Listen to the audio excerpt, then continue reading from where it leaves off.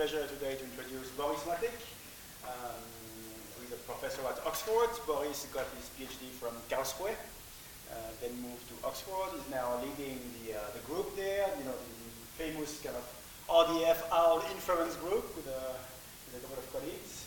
And today he's going to talk about RDFox, which is the new system they are building, and which is also going to be productized, right? Well, we'll try at least. Okay, so it sounds super exciting. Boris, the floor is yours. Thank you very much, Philip, for having me here, and thank you very much for coming here. Now, I have to say in advance, I was told that most of the students here will be PhD students, but most of the audience will be PhD students who are familiar with RDF. So I see now that there are some other people here. So is everybody here familiar with RDF, or should I give you some background into that? No background needed. Roughly, very roughly. So if you give me a tiny background. Okay, I'll just give you a tiny background.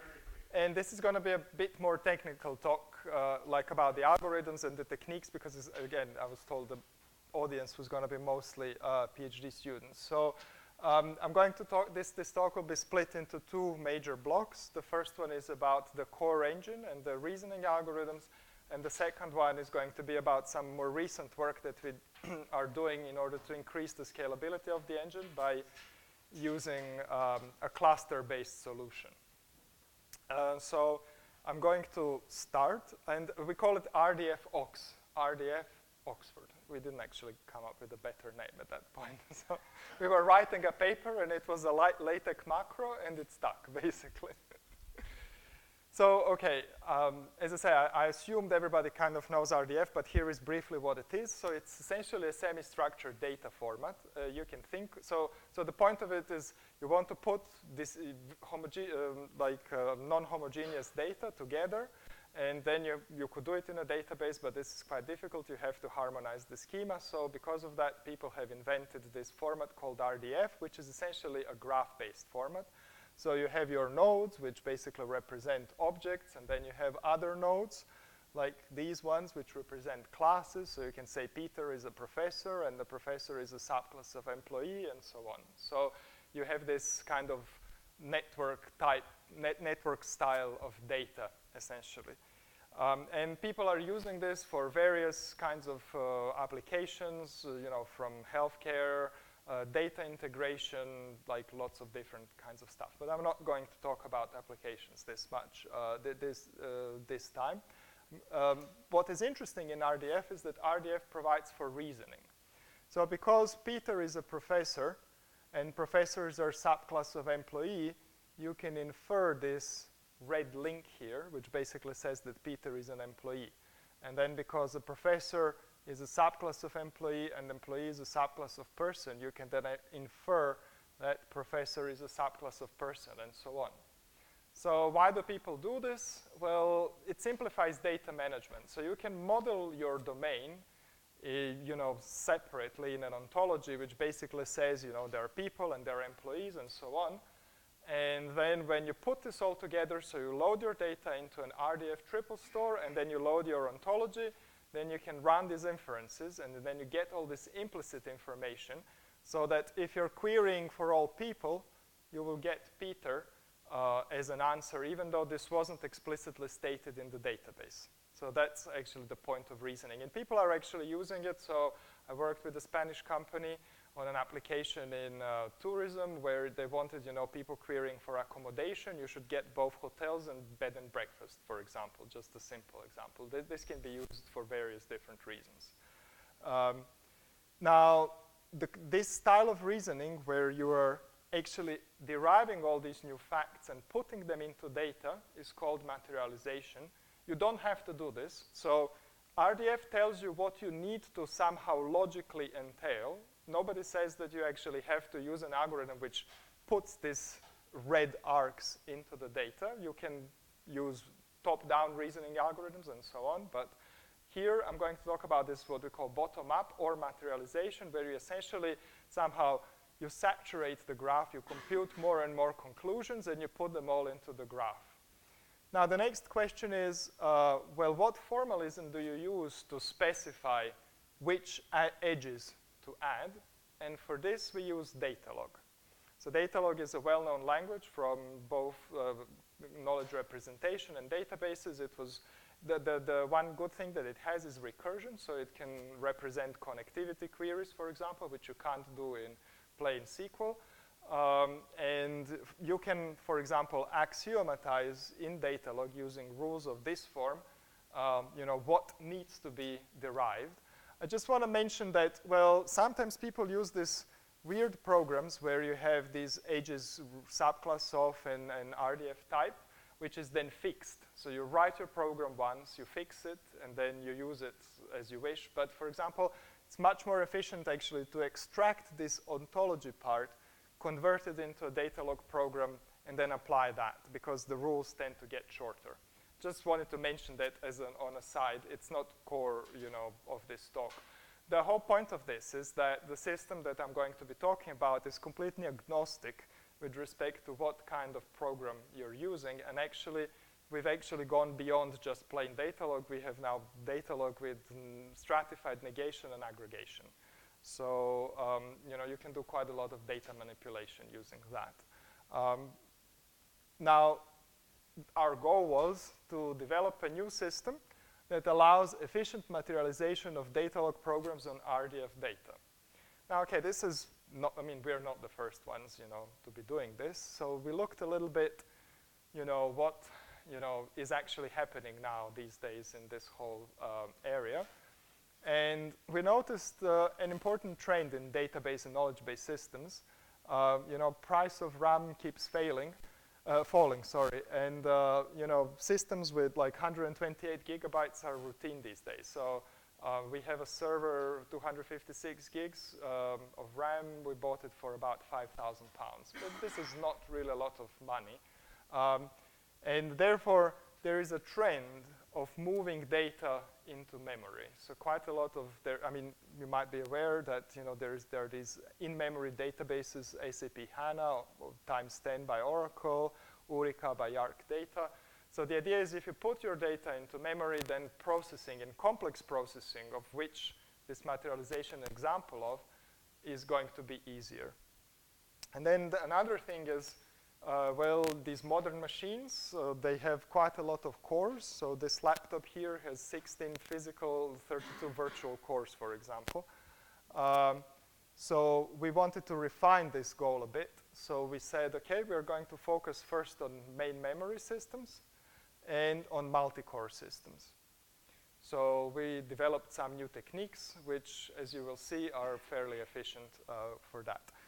We've developed a new system. Here is a website. We're trying to actually make some money now with it. We'll see whether this will work or not. We are academics and not really very versed in business, but let's hope for the best.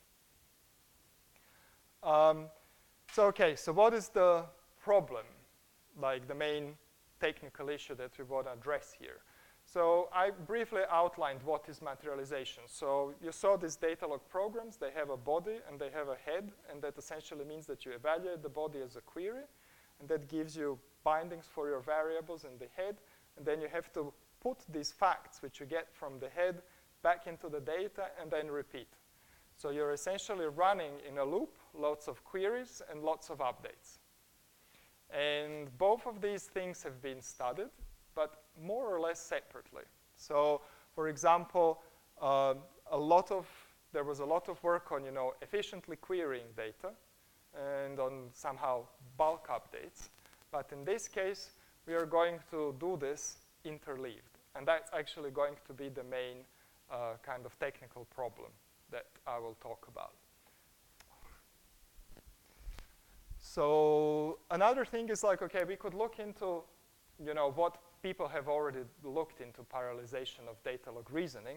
And if you look at the existing approaches, one of them is, you can classify them broadly. This is not a strict classification, but you can classify them broadly into two groups.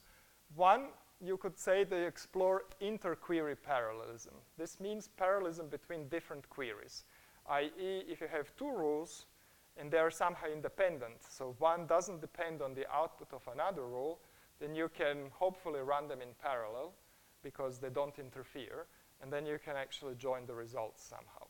The problem with this is that the number of independent rules is usually quite low, and especially in these semantic web applications.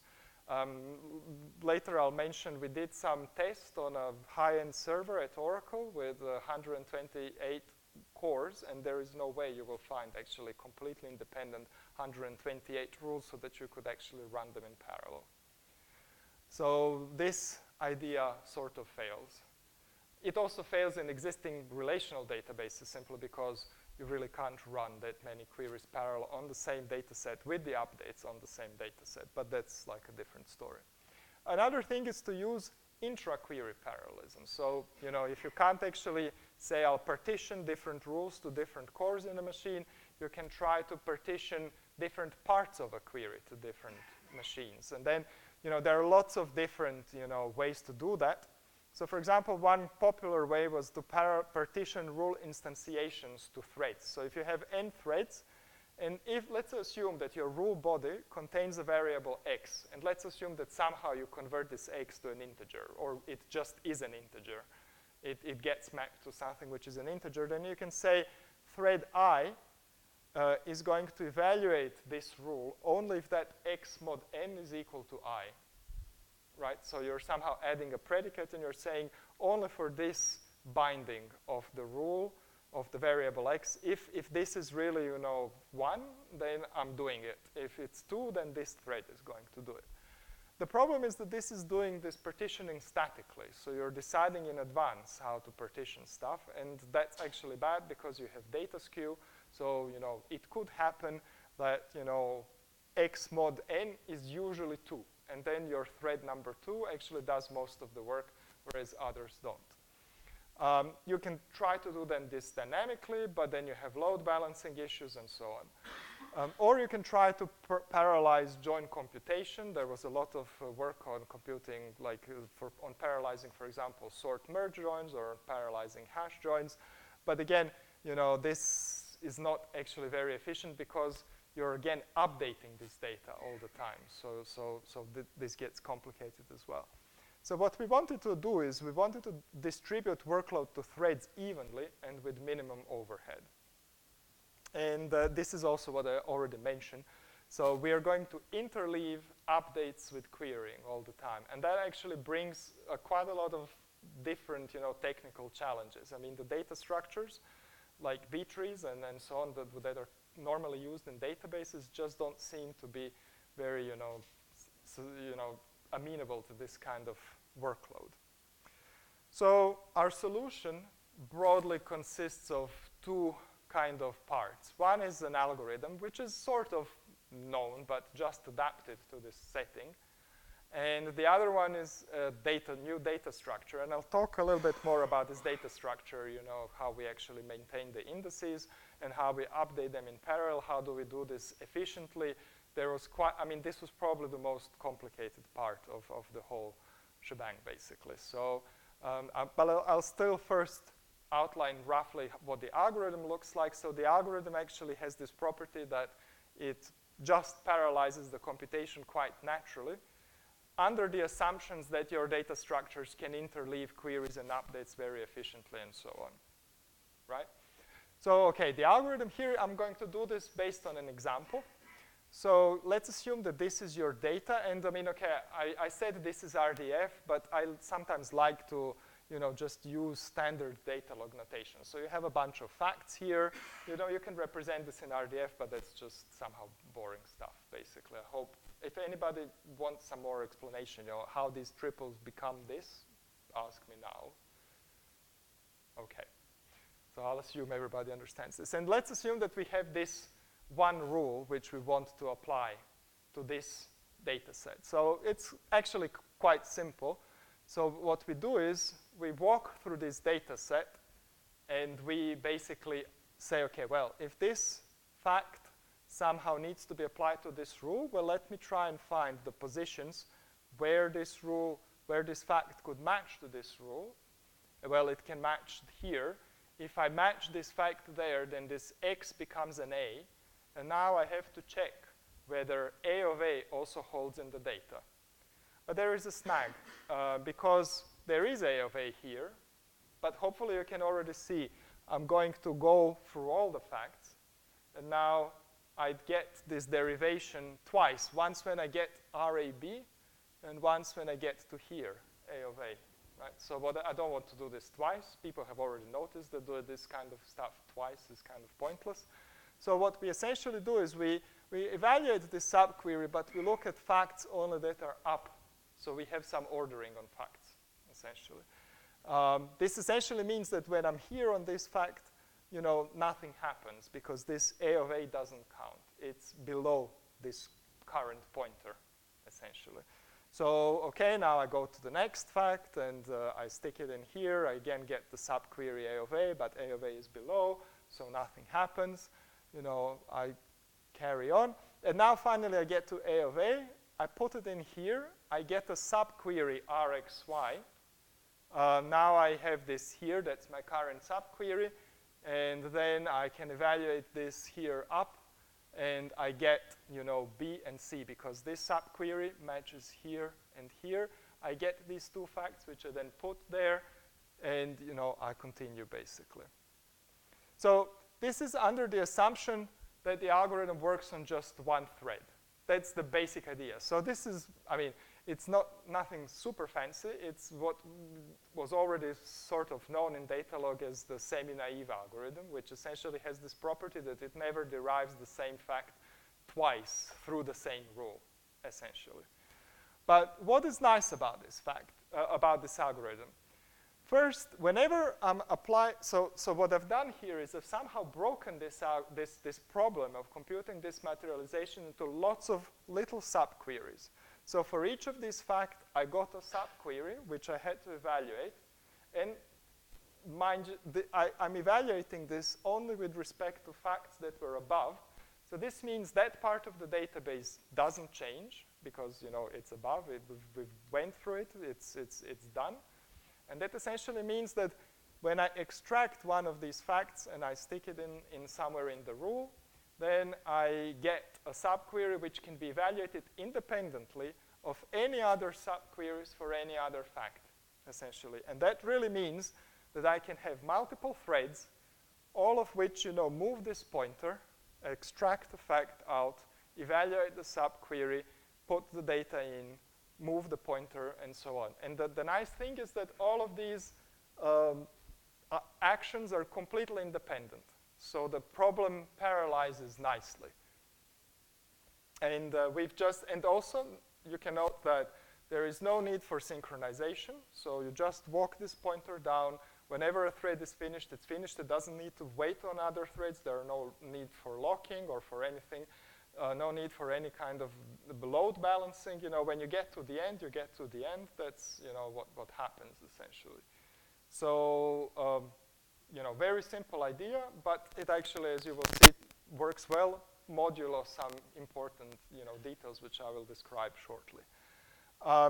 So, as I say, we partition rule instances, so you can look at this as this intra-query parallelism, a version of it that I mentioned earlier, because we partition, you know, the same rule to different threads, but we do this dynamically and with little overhead. So there is no scheduling, basically. There is no scheduler in this kind of a system.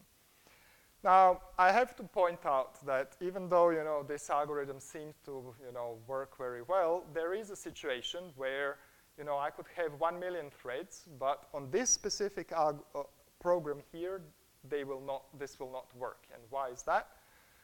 So if you can notice, these objects, A, B, C, D, E, are arranged in a line. Kind of, they follow each other.